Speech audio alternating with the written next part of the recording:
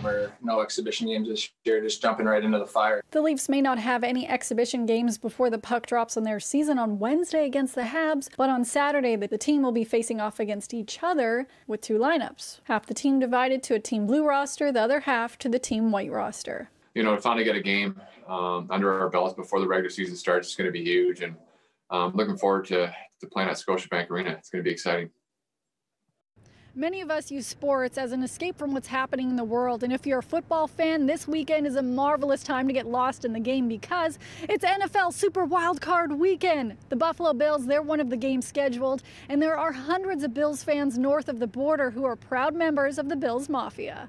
It's been such a long, hard road of so many heartbreaks that as a Bills fan, everything that happens from here on out kind of feels like it's gravy. Canadian Carlin Gay is a lifelong member of the Bills Mafia, proudly wrapping the team's colors north of the border.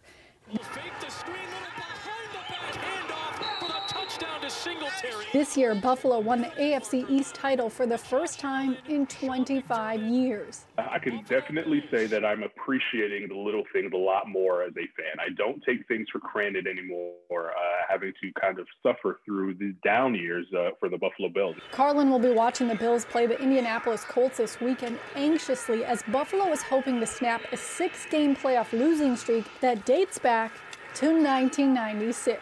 I honestly hope that they can make a run. I am a little bit worried for my liver, for the amount that I may consume if they do get there. Even if you aren't a football fan, you probably have seen the celebrating that the Buffalo Bills fans have pre or post game, including their legendary tailgate parties that involve people throwing themselves on tables. Have you ever jumped off of anything to smash a table because it feels like it's a code of honor as a Bills Mafia member? I haven't earned that badge yet on my sash.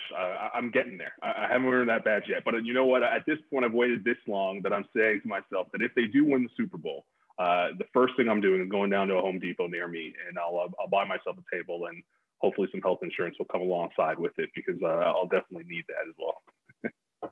Lindsay Dunn, City News.